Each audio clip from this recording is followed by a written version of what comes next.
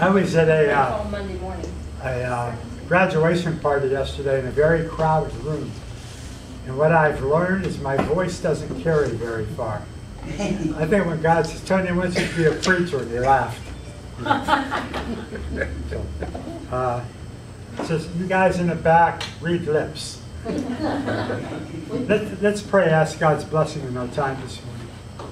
Father, thank you for the gathering of friends and brothers and sisters in Christ. Thank you for our opportunity to look into your word. Father, please, may the things that we see be directly from you. Grant us understanding and application. And do it, please, Lord, to your glory. In Jesus' name, amen. Amen. Let me put a P.S. to that prayer. Pray for my wife, if you would. She's not feeling real well this morning.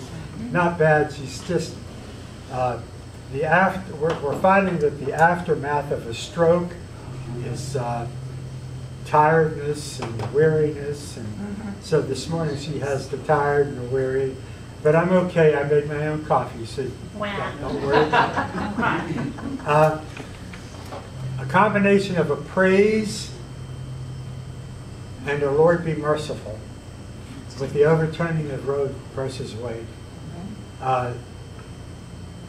In my lifetime, by far the most significant thing the Supreme Court has ever done. And basically they made it a political thing in a good sense of putting it back to the states. And that was the intent of our founders. I'm not in favor of federalism. Let's pray that God be merciful, that this won't cause even a greater divide in the country. And may we that are glad not be boastful and arrogant. I am sure that there are people who believe that a woman's right to choose is stronger than our belief in the sanctity of life. So let's be merciful. Amen? Amen. But firm. All right. We're still in the upper room discourse.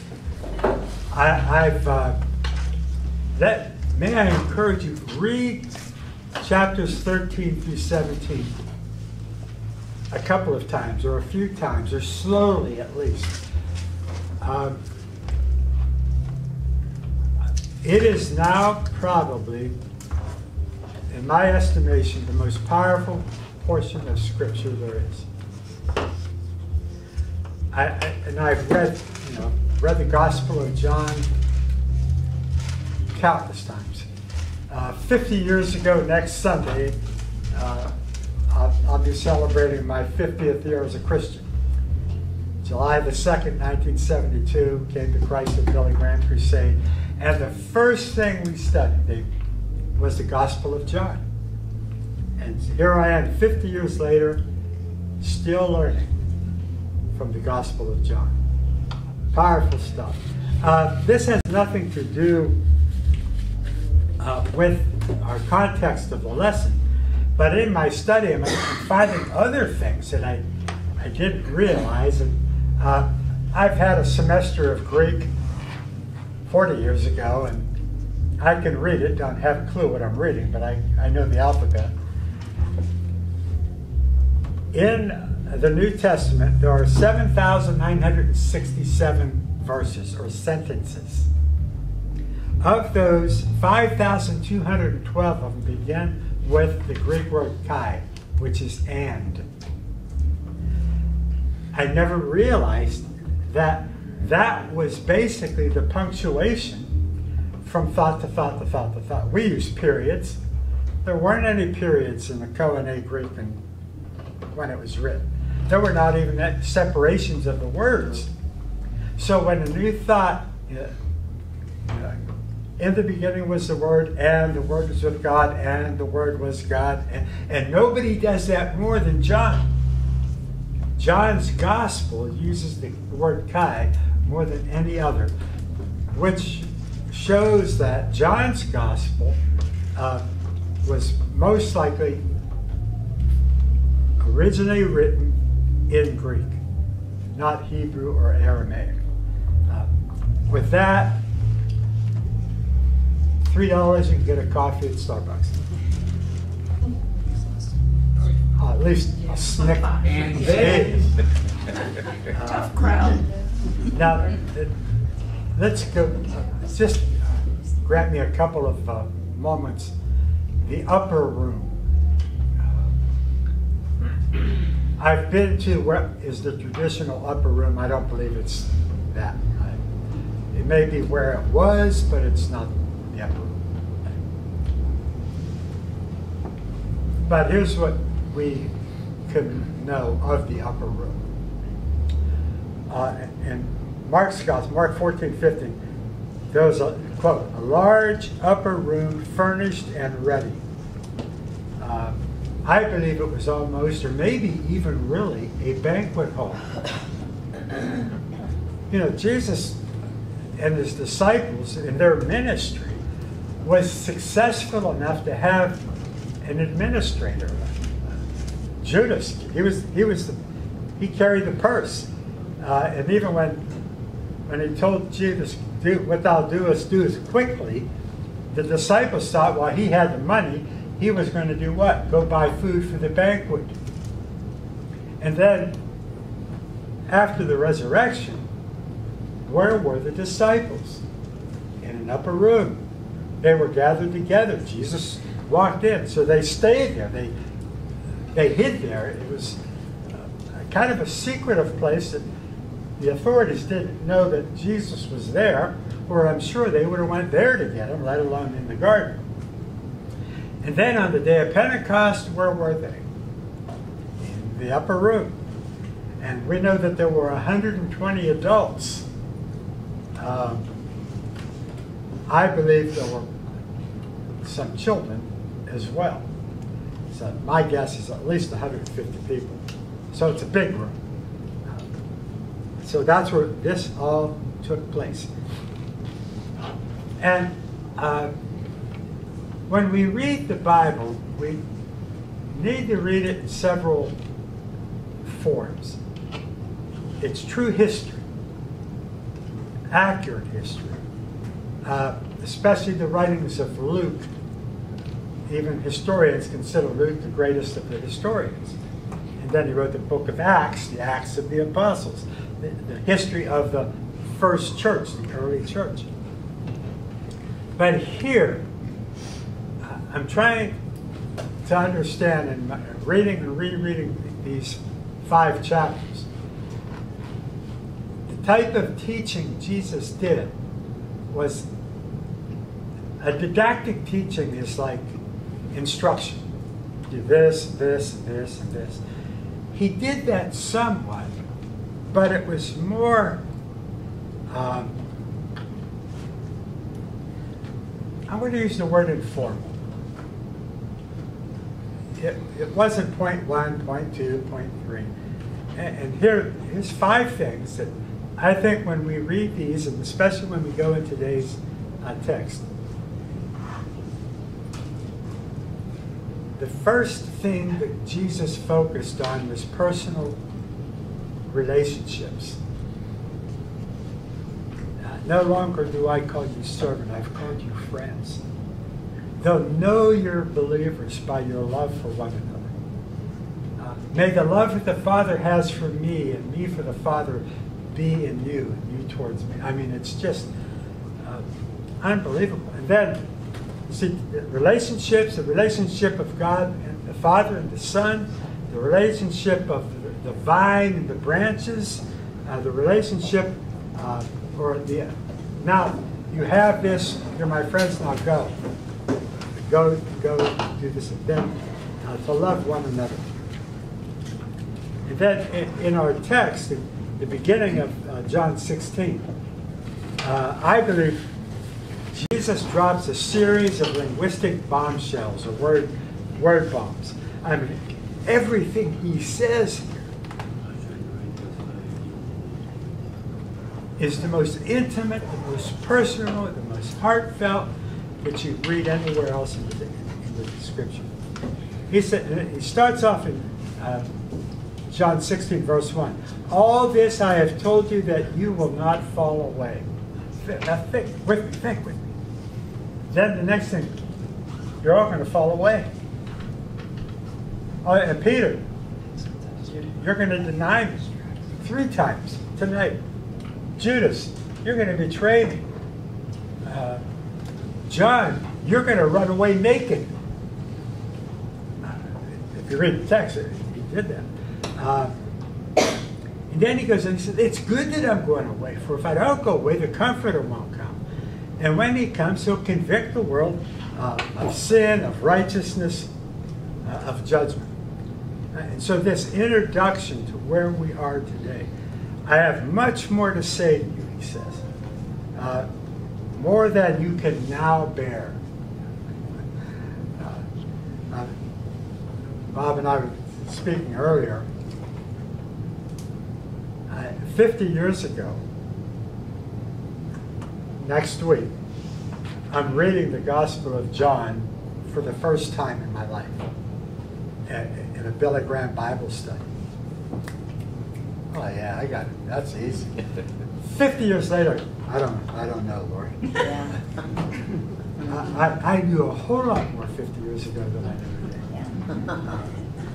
I would hope that is understanding more than knowledge. Knowledge puffs up. Love edifies. And that's what we have in this text. Please let me encourage you again. Read those 5 chapters, John 13 through 17, at one sitting. Read them through. Read that discourse that took place in the upper room.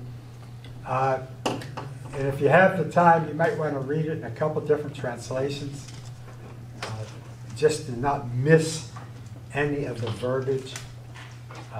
Again, 25% of the Gospel of John is given to a few hours in that upper room.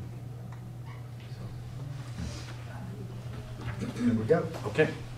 Now we're all caught up. Let's get into today's text, and it's going to be from John 16, verses 16 to 24. Jesus went on to say, in a little while you will see me no more, and then, after a little while, you will see me. At this, some of his disciples said to one another, what does he mean by saying, in a little while you will see me no more, and then after a little while you will see me, and because I am going to the Father? They kept asking, what does he mean by a little while? We don't understand what he's saying.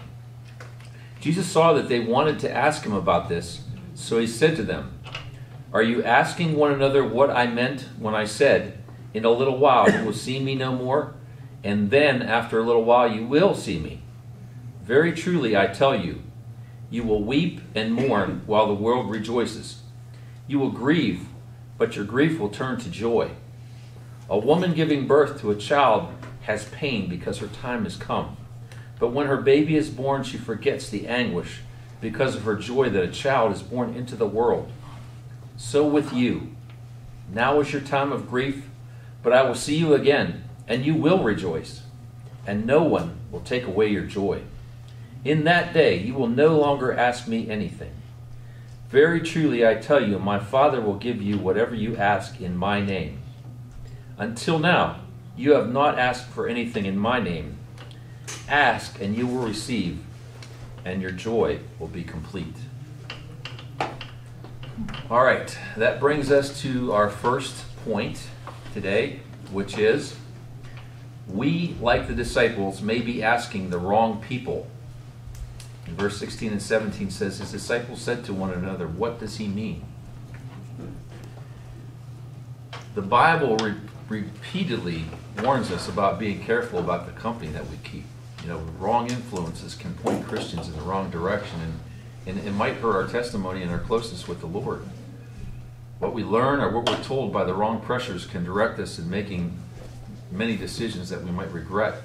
And throughout the Bible, we see this happening. We see Adam listening to what his wife told him to do rather than obeying God's command. We see Aaron, who succumbed to the pressure from the people around him and made an idol. We see the people of Israel listening to the 10 spies who didn't have faith in God as Joshua and Caleb did. And we saw that Saul lost his position as king whenever he chose to do what the people wanted rather than to obey the Lord's commands. You know, too many times we fall into this problem of taking advice from newspaper columns, TV personalities, social services, psychologists, and many other sources. People read their horoscopes, silly things like that. They heed the advice without ever considering what the Lord would have them do. And most often, that advice turns out to do more harm than good. Thus says the Lord about any matter should be the first concern when we're discerning what to do about it. God has successfully raised trillions of children. Seek advice from His Word, the Bible. Seek direction by prayer. God's advice is never wrong. Why didn't the disciples simply ask Jesus what He meant? The Bible doesn't necessarily tell us why, but it's probably because they were afraid of looking foolish. They didn't ask questions. They should have asked Jesus instead of each other.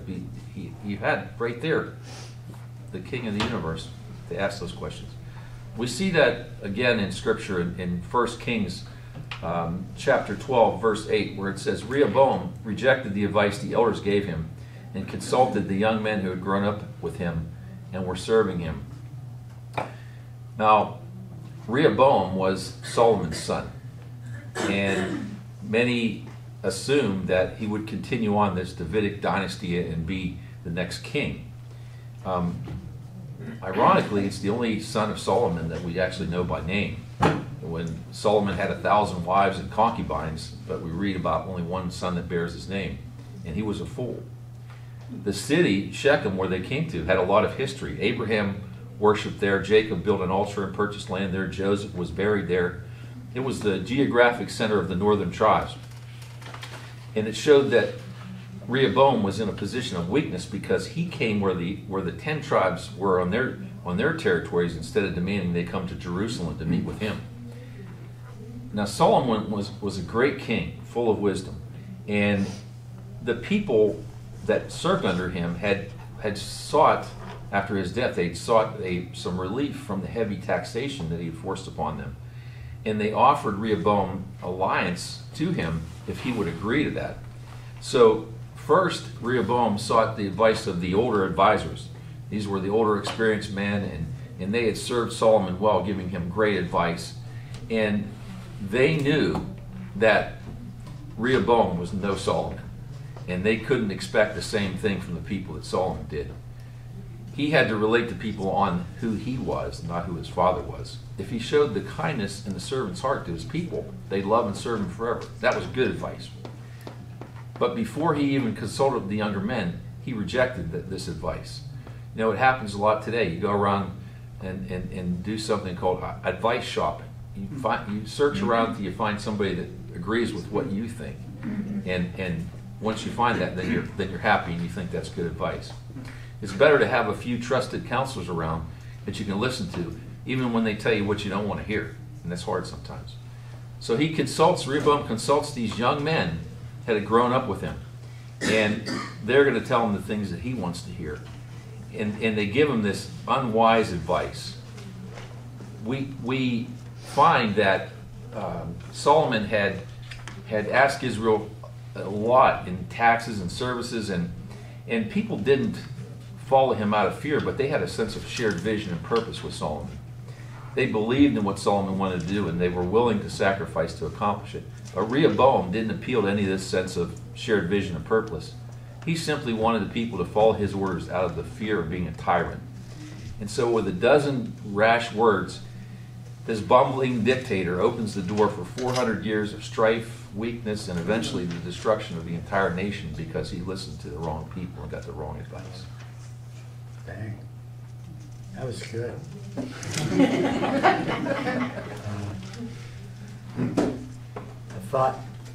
Many thoughts came to mind as you were sharing that. I think our natural tendency often is to seek agreement rather than good counsel. Think of a lot of the kings of Israel, they would call the prophets and they would, you always prophesy against me. Yeah. Okay, you're going to go. You're going to prosper. Not, yeah, that's, and we don't know. And I think, now, they're sitting at the table with Jesus. You know, why didn't they go, Jesus? You know, what's he talking about? Right? I think all of us are going to face things in our lives that we need guidance. We need direction. Yesterday, Sherry and I are on Google looking up after effects of strokes and stuff. And, you know, Yeah. trusting Dr. Google instead of our cardiologist. You know. And we're looking for answers. And I think the danger is looking for an answer to justify our thoughts. So anyway, good, thank you. Then I jotted this down from my own personal note. The reason I pass out these outlines is so you can take notes, follow along. This is a go-to prayer of mine. It's been for several years. Saul, on the way from Jerusalem to Syria, Damascus, God knocks him off of his pony. He sees a bright light. He goes blind. And what does he say? Lord, what would you have me to do? Is that about the most perfect prayer when we're in any situation? I don't care what we're facing. Lord, what would you have me to do? And then with this caveat to that, if you being evil know how to give good gifts to your children, how much more will your Heavenly Father give His Holy Spirit to those who ask? Yeah. And the answer is, Holy Spirit, guide me in what I am to do in this situation. We're not going to get, I don't believe we'll ever get to heaven. And you say, Lord, I ask you. And he said, well, you guessed wrong. I don't believe his answer will ever be yes. It may be, what do you want to do? And he may grant us our desire. We can go ahead and do that.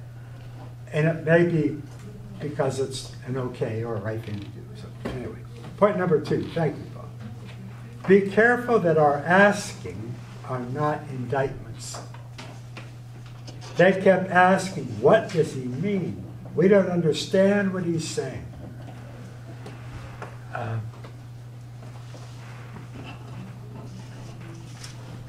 Here's an example of an indictment. Mark chapter 12, verse 14. Teacher, we know that you are a man of integrity. You aren't swayed by others because you pay no attention to what they are. But you teach the way of God in accordance with the truth. The question, is it right to pay taxes to Caesar or not? It wasn't a question. It was an indictment. But they didn't know who they were asking.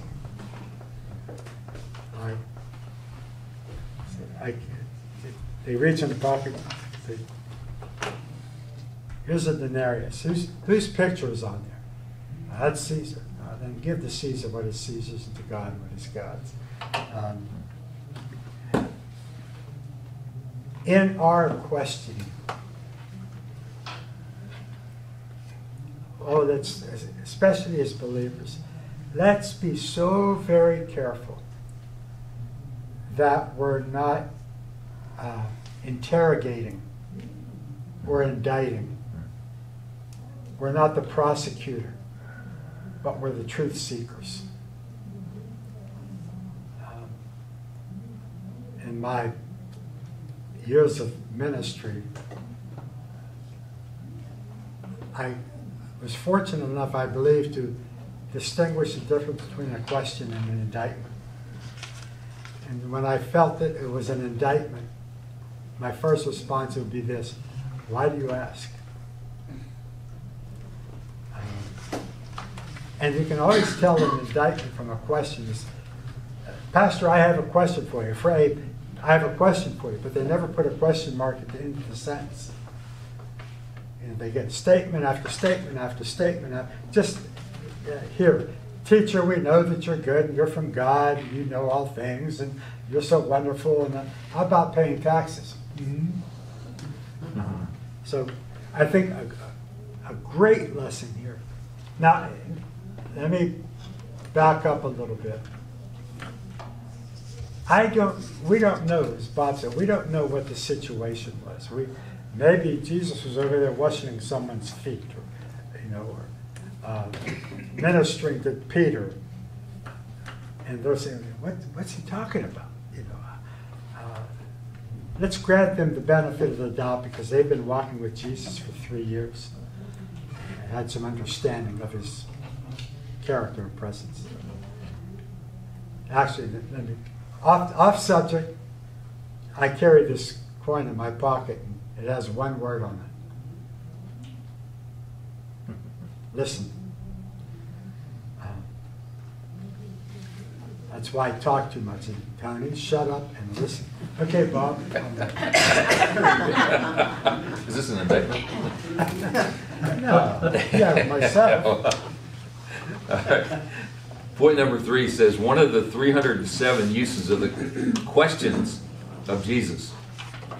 Jesus saw what they wanted to ask him about this, so he said to them, "Are you asking one another what I meant when I said, 'In a little while you will see me no more, and then after a little while you will see me'?" That's verse 19. This passage takes place right before Christ is arrested in the Garden of Gethsemane, as Tony spoke about the upper room discourse. And it's only recorded here in the Gospel of John. And within the confines of this passage, we see Jesus trying to explain to his disciples what was going to take place in these next few days. But as he begins to do so, his disciples become more confused and they start talking among themselves and rather than asking Jesus, as we spoke of. Jesus was standing right there. He knew what they wanted, but they wouldn't ask him. And don't we do the same thing today? We're all guilty of that, right? We want to have a better understanding about what God's doing in our lives. But instead of asking him, we just kind of murmur amongst ourselves. Here we see the proof of Christ's deity, that he was the omniscient God who knows all things, even the secrets in these disciples' hearts. He knew about their whispering. He knew about their inquiries. And he also knew about their secret desires that were concerning them. He said this before they could put him to question. They were bashful and backwards, could have been afraid of shame. He knows this, and he's ready to open his mind to the meaning and explain himself to his disciples. And Jesus was a good listener. And the best form of dialogue is when you can ask legitimate questions. And there's some questions that he did ask.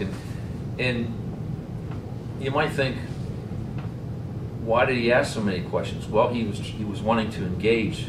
He wanted to build relationships. He was forcing those that he interacted with to think. He wanted to create conversations. He wanted his listeners to be more likely to own their conclusions. And he sometimes answered questions with questions of his own. And he even asked warm-up questions to get the conversation started. But there was several different types of questions they would ask. One was a closed question or a polar question, which generally invited a one-word answer. Do you not say 4 months more, then comes the harvest? That's from John 4:35. He asked open-ended questions, which required a little bit more thought and encouraged people to have more wider discussion and really elaborate. What are you looking for? He says in John 1:28. He asked probing questions to really get some clarification, and usually within a series of questions. Did not Moses give you the law? Why are you looking to kill me? In John 7:19. He asked leading questions, which would lead his respondent towards a certain desired positive or negative route. Have I been with you all this time, Philip, and you still do not know me? John 14:9. He asked loaded questions, which were seemingly straightforward and closed. How long, the example here is, how long have you stopped cheating on your wife? Where are you going to buy some bread for those who want to eat? John 6:5. Wait a minute. I didn't mean for you to read that. That was the gospel according to Folio. Recall questions that they required the recipients to remember a fact. Did I not choose you, the 12, from John 6:70? Rhetorical questions that didn't really require an answer. They're usually indictments. For which of these are you going to stone me? From John 10:32. And the tone and context and intonation and body language. When the woman accused of adultery was there, and he said, "Woman, where are your accusers?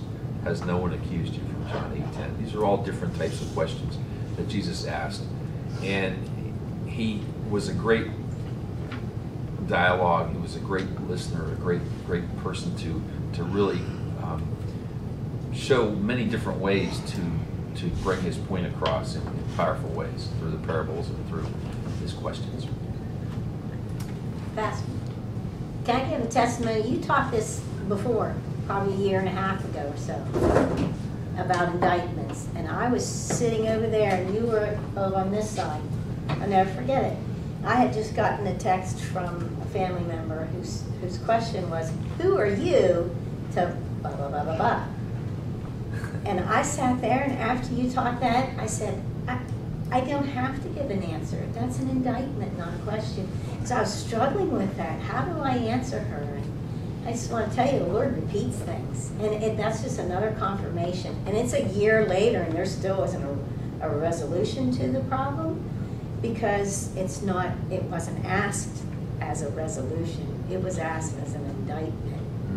And I still live under that indictment from her, but I'm not guilty. I don't have to do anything with it.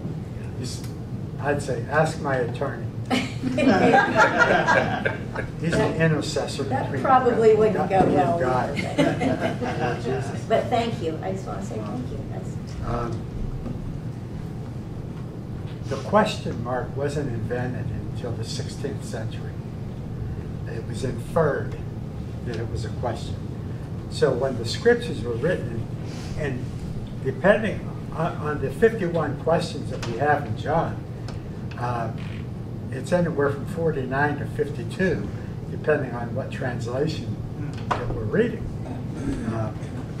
So it's the translator's decision where to put the punctuation, if you would, other than kai, and we know that that's a sentence break or a thought break. I sent Pastor Tony a text message this week. I was driving down, I just left the office, and I'm driving by the church up on the hill there in Wintersville, and I see this big Tony Folio preaching this Sunday, his son, and I sent him a text message via Siri because I'm driving, and of course there's no punctuation in it. So I said to him, just put the punctuation in wherever you want it to. I can imagine. Took me a half hour. Yeah. It's crazy. I'm a grammar Nazi because I have such poor grammar and it drives me crazy. And part of grammar is punctuation. And I have books on punctuation. One is as good of a book as I've ever read on punctuation. It's called "The Panda Eats, Shoots, and Leaves." Depends where you put the punctuation. The panda eats and then he shoots and then he leaves. Or the panda eats, shoots, and leaves. Get it? Yeah. Thank you for the confirmation. You can count on Was that us. a question? We got your back. Was that a question? Is it? I was being. Tony, I had to, about punctuation. When we worked on the bylaws and certain legal things for the church, we had to be very careful where the punctuation went. Oh, yeah. Because if you're not, then it changes the whole situation legally. Yeah. And that's what we run into a lot of times. Must have had a lawyer in the room, eh? Oh, yeah, oh, yes. Oh, yes. Yeah. And again, we've been going on 2 years now talking about questions Jesus asked. 307 questions that we have recorded. That, therefore, I see is a great mode of teaching. Instead of just directing, dictatic, comfort, do this, this, and this. One of my goals, I taught junior high and high school, and I loved it. I would always answer a question with a question. And usually it was, well, what do you think? What would you do? What answer did you find? I would rather, as a teacher, get people to think than to just get knowledge. Why? Knowledge puffs up. Love edifies. And if I love you enough to get you to think, it's better than me to get you to do what I want.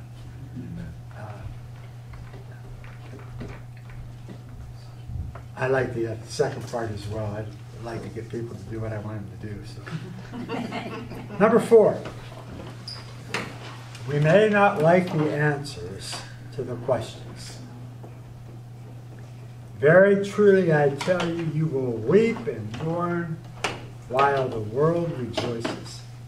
You will grieve, but your grief will be turned to joy.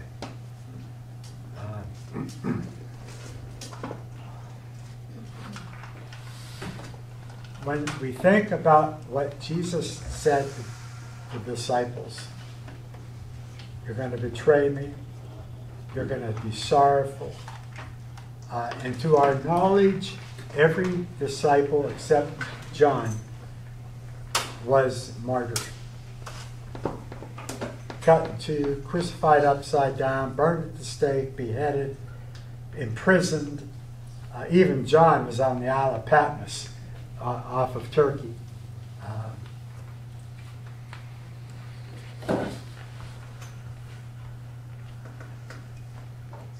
I think maybe, and I'm going to be, I want to be careful here. The greatest, I'll be 76 soon, and the last 50 years has been walking with Christ. So basically for 25 years, I had no life. Thought I did, but I had no life. And even through tribulations and trials, he's there. I'll bet we could spend until next Sunday morning, just us in this room, sitting and talking about our individual trials and heartaches and pains and sorrows and disappointments, and I'm sure some of us far greater than others. And he tells us, he says, but your sorrow will be turned to joy. Dietrich Bonhoeffer, my first introduction of him was several years ago. I forget the guy that wrote the book Bonhoeffer, but it's a tremendous book. Eric Metaxas, yeah. I like that guy. But Bonhoeffer wrote a book himself called The Cost of Discipleship. Take up your cross and follow me.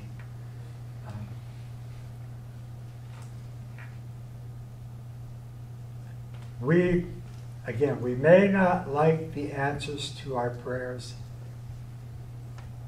but we hopefully can be like Job when he said, though he slay me, yet I will trust him. I don't know how many times in my prayers I've had a one-word question to God. If not 1,000, none at all. Lord, why? Yeah. Why? Yep. It's okay. That's an okay question.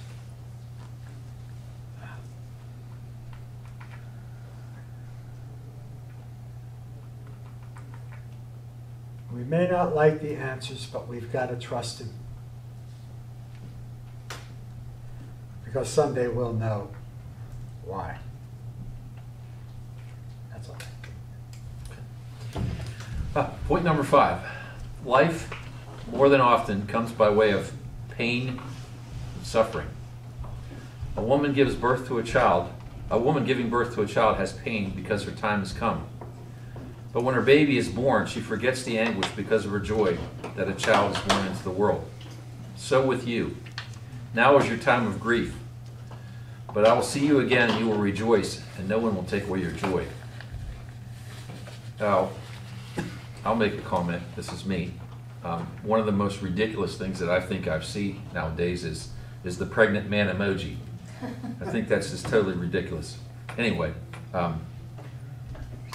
so you might ask, well, what do I know about answering this question about a woman going through childbirth? But I will say this: I was there when both of my children were born, and I appreciate that. And just a little side note. My son and I have had some challenges in our lives. He's lived through a divorce, and we had some rocky times in our lives. But today, trying not to get emotional here. Today we're going to celebrate his baptism upstairs. So that's a pretty good time. Sweet. So despite all those challenges in life, it's a day that I've really looked forward to for a long time. And I think that, the disciples here, they were going to go through a tough time. They were going to go through a period of separation from Christ. But boy, when he came back, when he was resurrected, what a tremendous joy that would have been to experience, to see him. And I think it's similar to, ladies that have birthed children. I know it's a painful, rough time, but boy, how beautiful when they put that little baby in your arms and get to feel that joy. A late Scottish preacher by the name of Alexander White observed that we all tend to hang heavy weights on the thinnest wires. He meant that we hang our happiness on fragile things that easily and quickly can be taken from us. Health, or our spouses, children, jobs, or possessions. These are good blessings, but they're inadequate for a foundation of lasting joy because they're all so uncertain and transitory.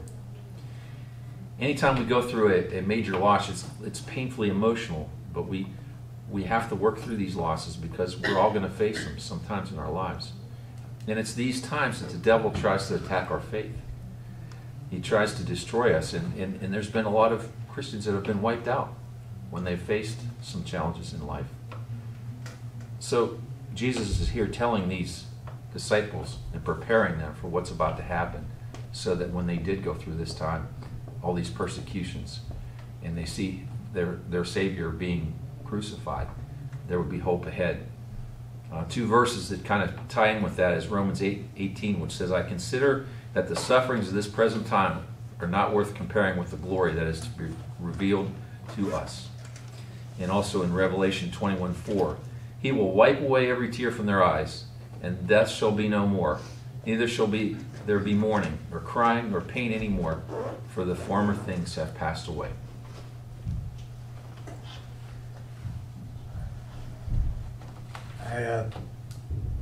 I remember when my son was born, I was 19 years old, and Sherry, this tall, skinny, blonde girl, when she's having the labor pains, grabbed me and threw me across the room.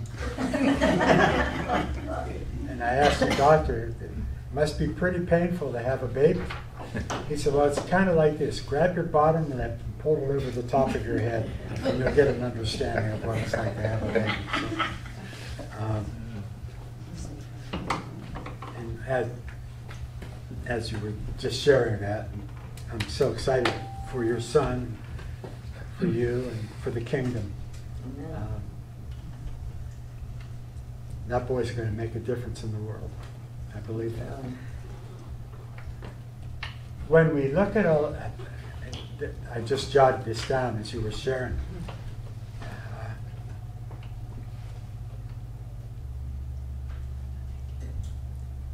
For what little we suffer in this life is nothing compared to the glory that will be revealed to us in Christ Jesus.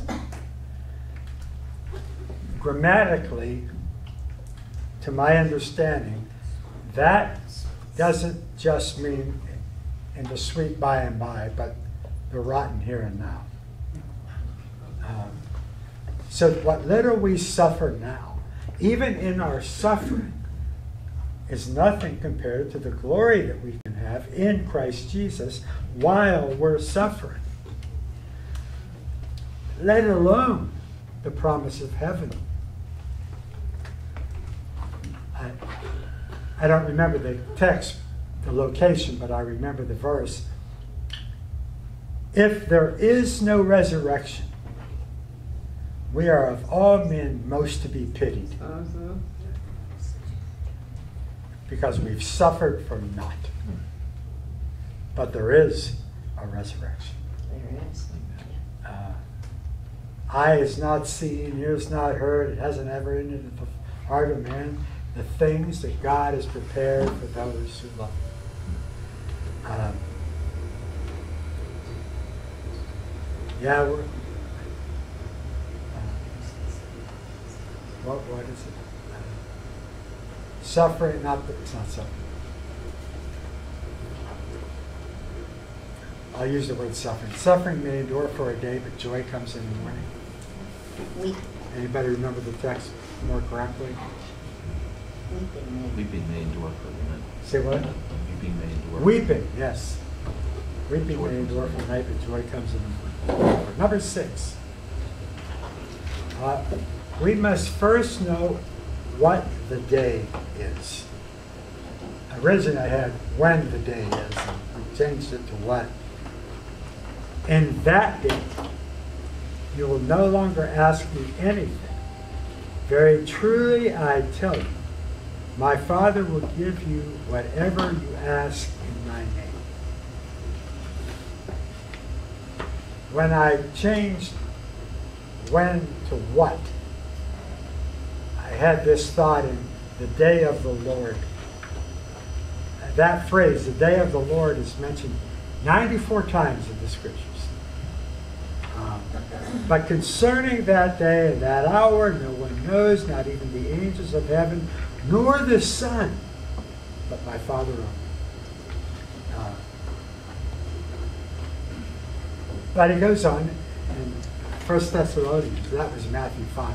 1 Thessalonians says, but you, brothers and sisters, are not in darkness, so that this day should surprise you like a thief.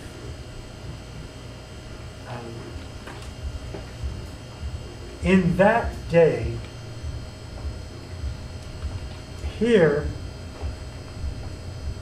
it could be a couple days later, Resurrection Sunday. It could be when he appeared to him in the upper room. It could be the Transfiguration, being caught up into heaven, and this same Jesus who you see ascend will come in like manner. Is it that day, or is it the day when he comes in like manner? I believe for us, obviously, it's his return. When he comes for the church, and when our bodies, those of us that are, I was thinking this morning, I'm starting to know more dead people than alive people. Brother Buck Channing went home to be with the Lord Friday. Dear, dear brother in Christ. Yeah. And I envied him. So that day, what is that day? It could be today. And it is today, if today is the day that the Lord has made. Let's rejoice and be glad in it. So that day can be a more than a couple of different days. It could be the day of, awake today with your son. It's that day. Following his Lord believer's baptism. A huge, huge day. So, We had that happen to us 15 years ago. A man was in church and in our Sunday school class and died that afternoon. I wonder if anybody, I bet you over the last couple thousand years, somebody's drowned in baptism.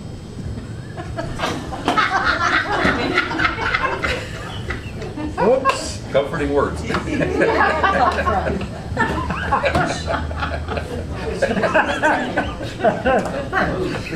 Son, don't do it. Put your floaties on first. Oh, okay, your turn. Oh, I'm going to give you the cliff notes here because we're going to be. I will miss the baptism if I don't finish this episode. Wow. Sorry. Yeah. Point number 7 says, we know what it means to ask in the name of Jesus. Until now, you've not asked for anything in my name, and you will receive, and your joy will be complete. Just remember that we are ambassadors. It's by His authority that we pray. It's according to the will of God for the glory of God. And as Jesus said, I am the way, the truth, and the life. No one comes to the Father except through me, from John 14:6. So think about that when we ask.